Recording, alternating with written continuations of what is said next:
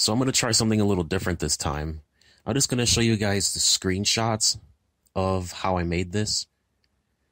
Essentially, it's just a hitbox or a collider that's going to create on top of the house, on the house's XY position. Essentially, I just made just a regular collider, a blank object that creates on top of the house. And when the player touches it, the footstep sound effect array will change, and the looping random footsteps will change to the indoor footsteps, is essentially how it works. Right now I'm just showing you guys the sprites and the objects and the basic code that I use to do it. Right now you're looking at the objects. Underneath obj d3d house, you can see the collider object.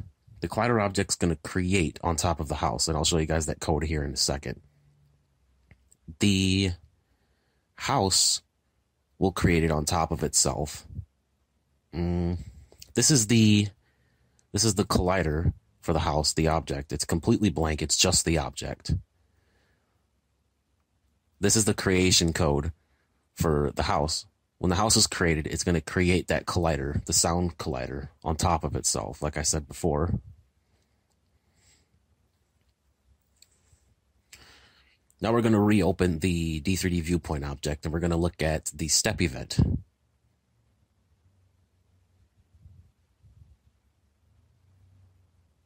This is the step event for the D3D viewpoint. Basically, it's an array that will randomly change the footstep sound effect at the end of every step. So if you're sprinting, it's 20 milliseconds. If you're not sprinting, it's 8 milliseconds. Or, I'm sorry, it's backwards. But, yeah, if you guys want to pause this and copy it down, feel free to. This is pretty much the end of the video. This is a simple tutorial. There'll be more in depth later, probably in the next video. I'm not sure what I'm going to show you guys next, but I will touch on that. And I guess I will see you guys in the next video.